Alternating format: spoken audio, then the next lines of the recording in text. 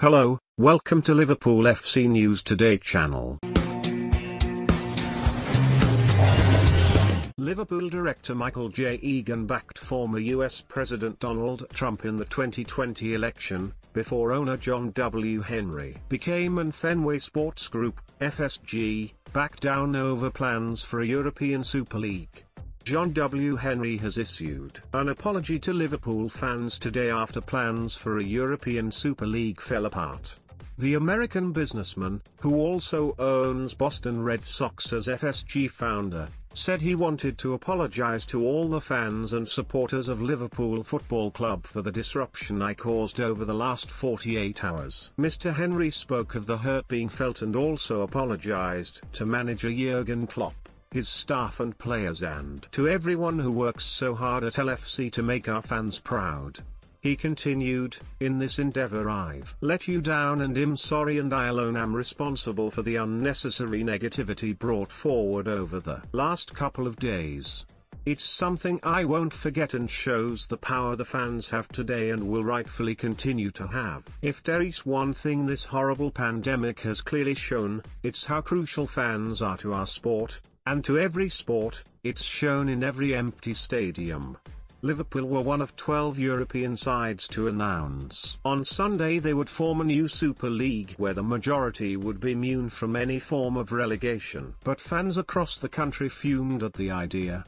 Mr. Henry's ownership of the club has previously attracted positivity as a result of Liverpool's 2019 Champions League triumph, followed by their first Premier League title in 30 years in 2020. But it appears many at FSG have also had their focus on matters off the pitch in recent years, as figures from the group have splurged millions in US election donations. Liverpool director Michael J Egan gave $10,000, £7,000, to the Republican Party, represented by then-President Trump last year. There were other donations made by FSG shareholders who aren't in the management structure at Liverpool, the largest of all being through hedge fund manager Seth Klarman, a minority shareholder in FSG, who donated more than $5.1 million, more than £3.5 million, to Democratic candidates, according to the Boston Globe newspaper. Mr. Henry himself doesn't have any donations to the Democratic Party logged since he gave $58,500, £41,000, to several Democratic candidates and organizations in 2004. However, he does own the Boston Globe newspaper, a liberal publication that has opposed the Donald Trump presidency. Its editorial page backed Hillary Clinton in 2016, and 2 years later the paper coordinated a national campaign against Trump's dirty war against the free press.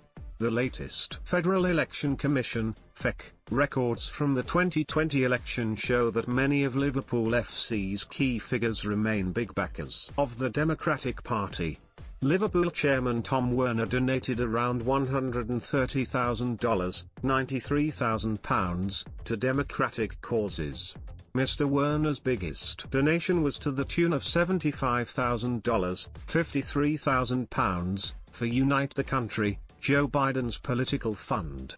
He also pledged $35,500, £25,000, to the Democratic National Committee for Mr. Biden's Victory Fund, $2,800, £2,000, to the Biden for President campaign, $2,800, £2,000, to Joe Kennedy's bid for the U.S. Senate, $2,000, £1,400, to Jake Auchincloss for Congress, and $2,000, £1,400, to the Marquee Committee.